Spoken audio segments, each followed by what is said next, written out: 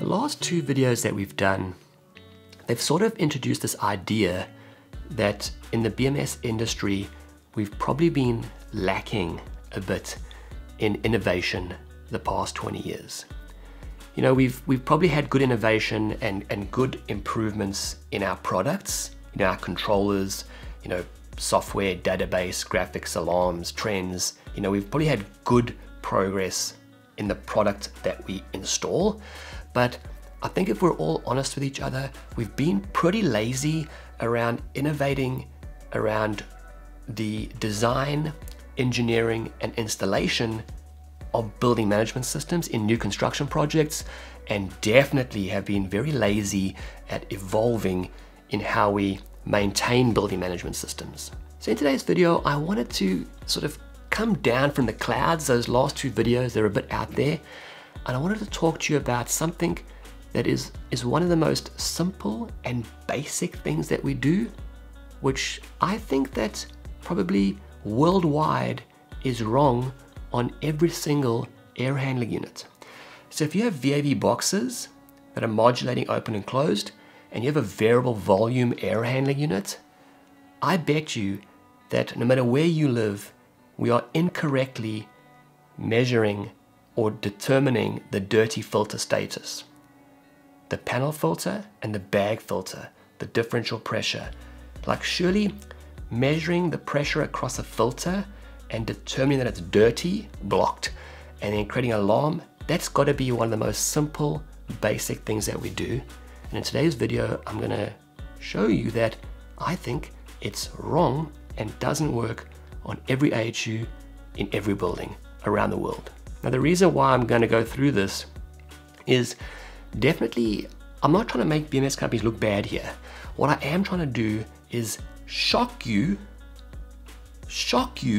into stopping and thinking that, you know what, we have to reevaluate everything that we do.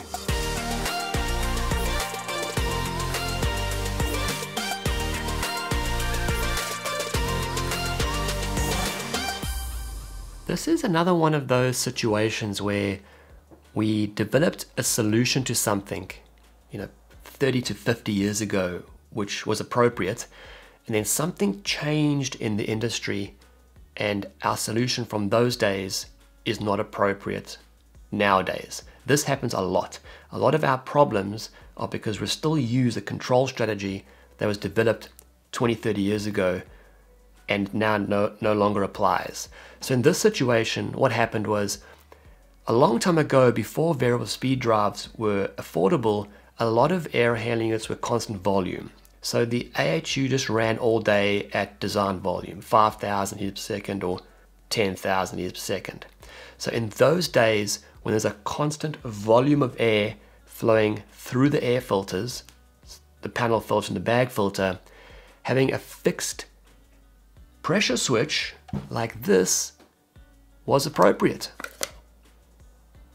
We could take this pressure switch and we could set the set point to be, say, 150 pascals. So we could put our screwdriver in here and we could turn this dial and we could set the switch, the pressure switch, to 150 pascals. This is only appropriate for a constant volume system. This is not appropriate for a variable volume system, because here in Melbourne, where I live, the climate is quite mild here. It's not very hot. So through summer, the 3 months of summer, maybe, like, just making it up, but maybe say 5 to 10 days of summer are we in a full design condition. For 5 to 10 days of the year, all our VAVs are at Vmax, our air handling units are design volume, all our chiller valves are open, our chiller pumps are at design speed, all the chillers are running. That doesn't happen very often. It happens for, you know, less than 10 days a year. I'm making that up. That might not be a fact, but it's not a lot, which means that only on those days is that 150 Pascal set point going to be appropriate. Only on those days. The rest of the year, it's not appropriate because the VAV AHU is not at design volume, it's somewhere else, and there's less volume coming through the panel filter and the bag filter. So we're not actually measuring the pressure and checking it against the correct set point. It's not appropriate. So I think in Australia about 10 years ago, I think the mechanical consultants started to work this out, because our specifications here in Australia require a pressure transmitter and not a pressure switch. So most of our premium grade and A grade buildings, the panel filter and the bag filter, we have pressure transmitters, analog inputs into our controllers, not pressure switches with digital inputs. We measure the pressure. That's quite standard here on our premium grade buildings, A grade buildings. So on the graphic, on the schematic of the air handling unit, you see the two filters there, and you can see the pressure. It's 100 pascals, or it's 105 pascals. And the BMS company then sets an alarm that if that pressure increases to above, say, 150 pascals, we generate our dirty filter alarm.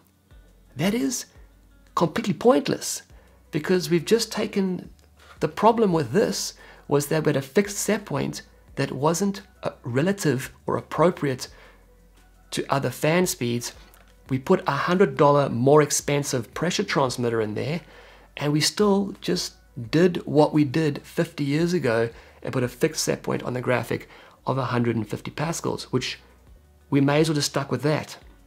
Now, there are other reasons why a pressure transmitter is more appropriate than a pressure switch for filter monitoring. I'm not going to go into that because I'm on a different path here.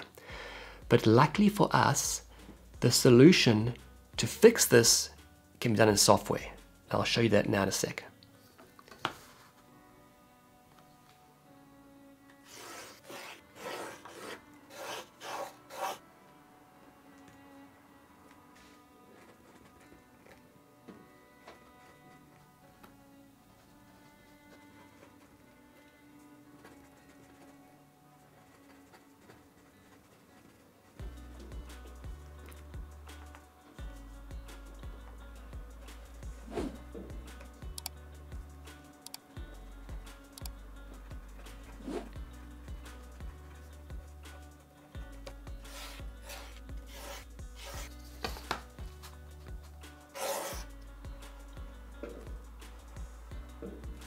So what I'm trying to show you here is, we know that a fixed dirty filter pressure set point,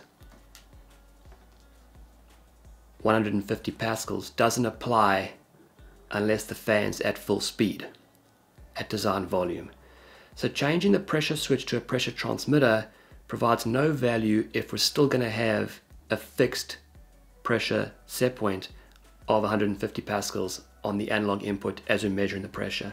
So all we need to do in our software is to create this little lookup table which says that when the AHU supply fan is running at 100% speed or design volume, then the dirty filter pressure set point is 150 pascals. And then as the supply fan is slowing down, we reduce the calculated dirty filter pressure set point. So in theory, in this example, and I'm sure these numbers are not correct, but if our AHU is running at 50% speed, then we calculate that our filters will be dirty if the differential pressure across them is greater than 75 pascals. This is a very easy thing to do. So during the construction phase, you develop the software program, you download it, there you go. The service technicians, they could tweak these points in a real life situation, and we're not going to go into how you do that. But you know, in construction, we don't have any extra time. We don't actually have time. So just get a working thing in there to start off with, and then the service technicians have something available to them. They could change this slightly. So maybe in a real life situation, I'm completely making this up, but maybe in a real life situation,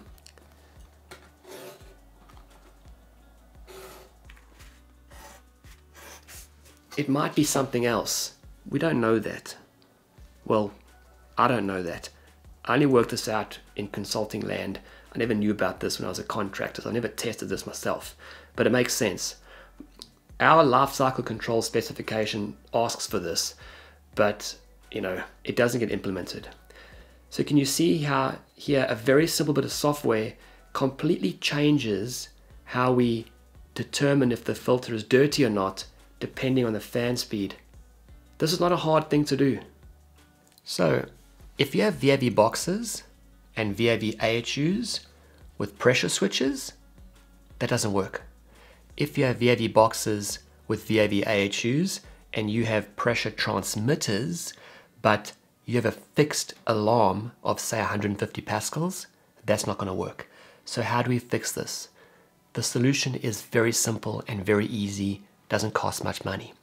The first thing is, if you live in a country where you're still installing pressure switches, the solution starts with the mechanical consultant.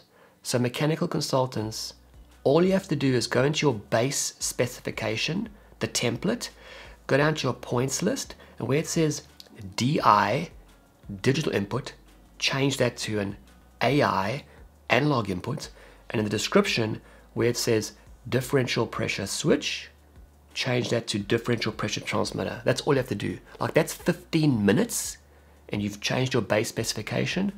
All your jobs from then on have the right instrumentation, because we cannot expect the BMS company to do the right thing and lose the job. So company A allows for more expensive pressure transmitters. Company B allows for pressure switches. Their cost is less. They win the job. So this solution has to start with the consultants in the countries where you're still specifying right now differential pressure switches. In Australia, on our premium grade, A grade buildings in our big cities, we already have pressure transmitters. So in this situation, as the BMS engineer, all you need to do is write a little bit of software. And in most cases, the lookup table is a pre-built block. They just drag onto the software programming page.